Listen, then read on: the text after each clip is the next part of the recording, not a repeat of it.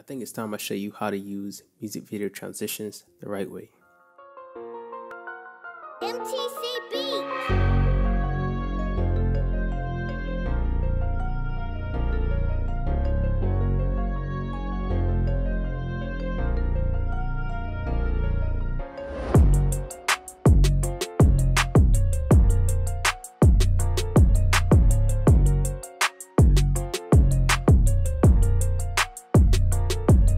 So I'm going to be showing you at least 3 different ways you can apply your presets today.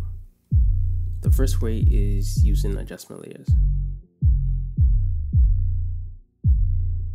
Once created, just drag your adjustment layer on top of your clip. Once you have that on your timeline, you want to look for the cut between both clips. Now, most people overlook this step, but most presets are going to be anywhere between 10 and 20 frames. To find your frames, you can hit the left or right arrow keys on your keyboard. This will take you back single frames, so you can just hold shift, hit the keys, and it'll take you back 5 frames each time. So I'm going to take 10 frames off of each side of the clips.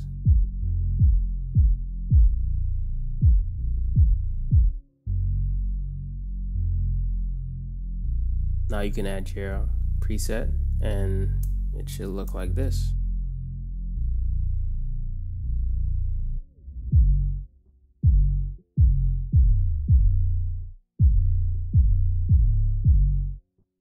Just a reminder that all of the presets I'm using is going to be linked down below. Be sure to check it out. So the next way you can add a preset is simply by dragging it onto the clip itself, and I'm going to show you that. Here we have an example of where you can drag and drop a preset directly onto the clip. This preset is called Airborne. Let me show you this.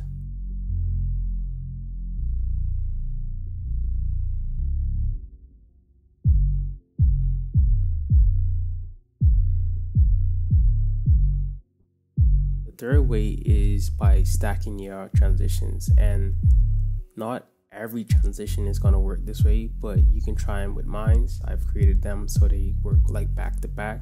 You can drop them and they complement the next one, but you can also do that and create a seamless transition at the same time. It should look like this. That was about 3 to 4 transitions just now.